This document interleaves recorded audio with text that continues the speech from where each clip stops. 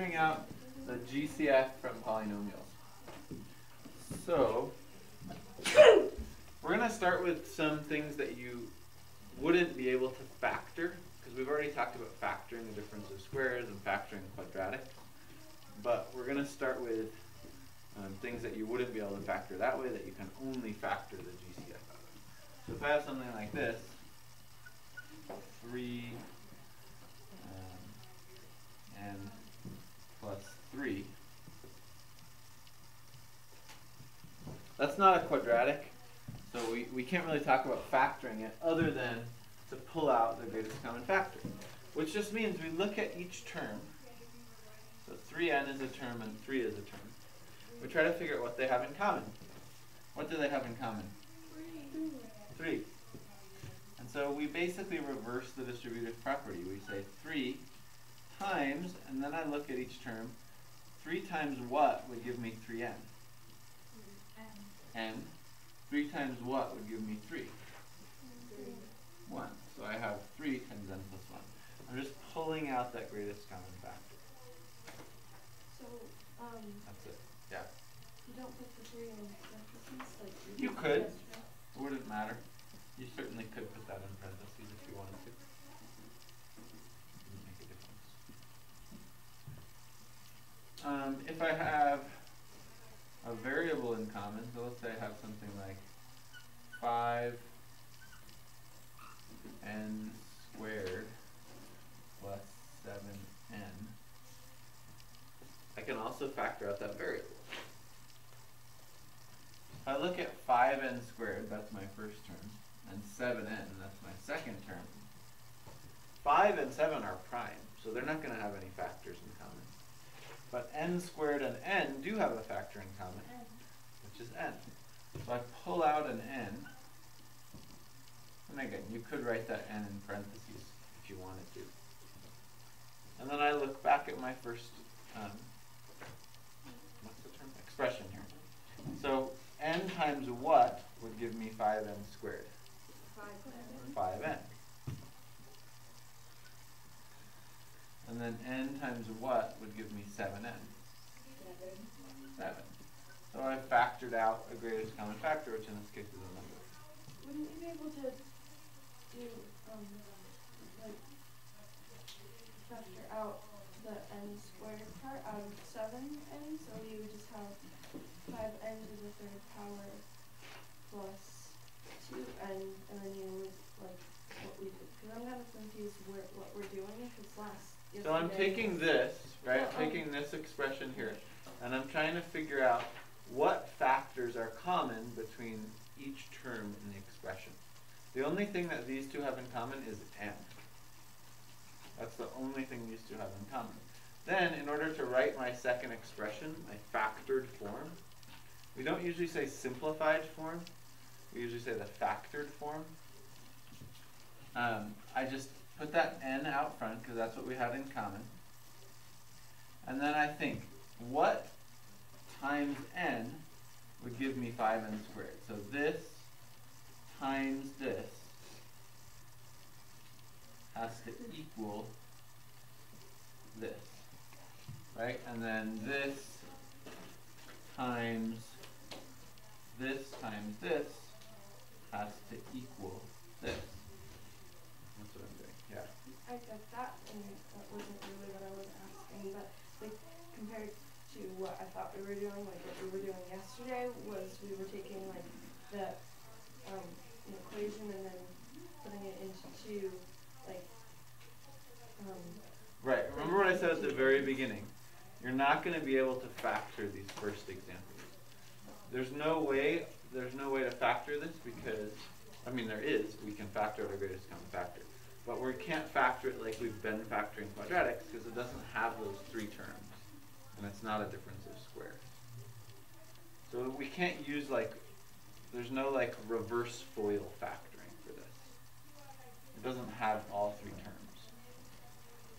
The only thing you can do here is factor out the greatest common factor. That's all we can do. There's no because there's no factors of 0 that add up to 7, right? There's no factors of 0.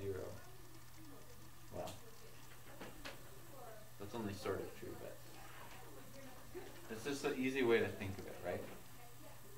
When we are missing this last term, we're not going to try to factor this as a quadratic.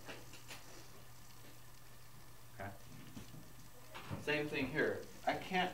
There's no reverse FOIL factoring that would give me something without a squared term in it. Alright, let's take a look at another one. What if I had, juice. What if I had something like this? 6y squared plus 15y. So I'm just looking at this for greatest common factors. And the reason is because I don't have all three terms. Even if we were practicing factoring quadratics, now I'm getting a little bit off track, but even if we were practicing that, if you have a quadratic that looks like this, that has two terms, the best way to factor it is just to pull out the greatest common factor. As long as one term is the y squared term and the other term is the y term. If I have a quadratic that has two terms where one of them is a constant, that's what we did yesterday. That was a difference of squares. That's the only way to factor a two-term quadratic where one term is a constant. Okay. And then that kind of reverse FOIL process, when we reversed FOIL, that's when we had a quadratic with all three terms. And we will eventually get back to that. But I just wanted to review this factoring out the greatest common factor first. So y squared and y, we're automatically going to say, let's look for a greatest common factor. That's what we're going to say when we see a quadratic with a y squared and a y, or an x squared and an x, or an n squared and an n, whatever it may be. And in this case, the y is common, but we also have a 3 in common. Exactly. So I could pull out 3y. And then I'm going to say 3y times what would give me 6y squared? 2y. Times 2y. Because 3 times 2 is 6, and y times y is y squared. 3y times what will give me 15y? 5. Right? 3y times 5 is 15y. Oh, because y times y is y squared. Yeah, if I had 5y here, 3y times 5y would be 15y squared, which is not what I originally had. So are you using distributive property? Because usually you can't do 3y times 5 because they're not the same thing. They don't both have the same. You're thinking of adding, right? I can't add 3y plus 5, but I can multiply 3y times 5. That's totally fine, right? 3y times 5 is 15y. That is totally fine to do. If I were somehow adding, like right here, I can't add 2y plus 5 because they're not like terms. So you're right, I can't combine like terms with addition or subtraction. But I can only combine like terms with addition or subtraction, right? Set it the reverse. But when multiplying, that's totally fine.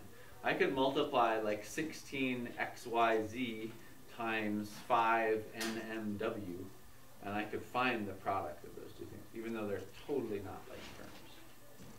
But I can't add them if they're not like terms. So 3y times 2y would give me 6y squared. 3y times 5 would give me 15y. So I factored out the greatest common factor. Just pulling out whatever they have in common. Now let's start to look at some slightly more complicated examples. What if I had something like this?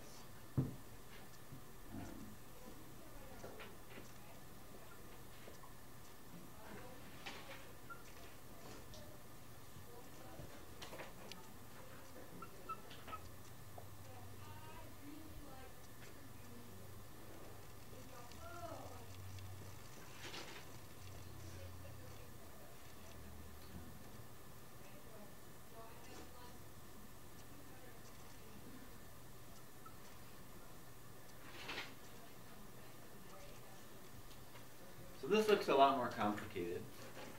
It's not like anything that we've practiced that reverse FOIL factoring, but we can still do the greatest common factor type of factoring. I have 3 terms here. 1, 2, 3. So let's look at what each term has in common. I have a 16, an 8, and a 20. All of those have a 4 in them. So I know that I'm going to be able to pull out a 4. Now I'm going to look at my x's. I have an x squared, an x, and then nothing here. So can I pull out an x? No, because this term has no x's. Okay, let's look at the y's. I have y to the third, y squared, y to the third. I can pull out the smallest of those, which is y squared. So that's part of my greatest common factor. And now I have z, z squared, and z to the 5th. So I can pull out, again, the smallest of those, which is just z. So I can pull out the greatest common factor of 4y squared z. That's my greatest common factor. Now I have to look back here and figure out, okay, 4y squared z times what would give me 16x squared y to the 3rd z. So I'm going to look at that in separate pieces. First, I'm going to look at 4 times what would give me 16, which is 4. I need an x squared here, and I have no x's here, so I need that x squared in this term. I have to figure out y squared times what would give me y to the 3rd, which is just a regular y. And then z times what would give me z, which is 1, which I don't really need to write, because 1 times this is just the same thing. So 4y squared z times 4x squared y would equal 16x squared y to the 3rd z. You guys see that? Yeah. Correct. Next term, plus 4 times what would give me 8? 2. Again, no x here, but I have x there, so I need that x. Y squared here, y squared there, so that's just times 1. Z times what would give me z squared? That's just a z. So I've got 2xz. 4y squared z times 2xz would give me 8x y squared z squared. I multiplied that out. Okay, last term.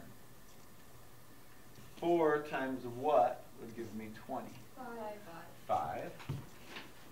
There are no x's anywhere, so I don't need an x. There's a y squared here times y would give me y to the 3rd, right? Y squared times y is y to the 3rd. And then z times z to the 4th would give me z to the 5th. And that's the factored form of that, pulling out that greatest common factor. Now this is kind of just like a really weird, complicated example. You won't really see these types of problems other than when we're practicing factoring out the greatest common factor. So let's now shift gears back into what we've been looking at. What if I had something like this? 11x squared minus 22. No, not 22, sorry, 44. 11x squared minus 44. So when you see this, your brain should be going, difference of squares, difference of squares, difference of squares. Because we have the x squared term minus another term with no x at all, right? A constant term is what we call it. And that's the pattern for difference of squares. We have the squared minus the constant.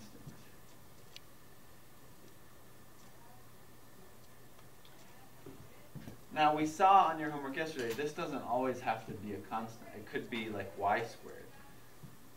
But typically when you're factoring difference of squares, you're going to see squared minus constant, or something like that. And when your brain sees that pattern, it should be like alarm bells should be ringing difference of squares. Difference of squares, difference of squares, difference of squares. But the thing about this particular difference of squares is it's a lot easier to factor if we first factor out a greatest common factor. Which is 11. Yeah, which is 11. So if I first pull out my 11 times, so 11 times what would give me 11x squared? X squared.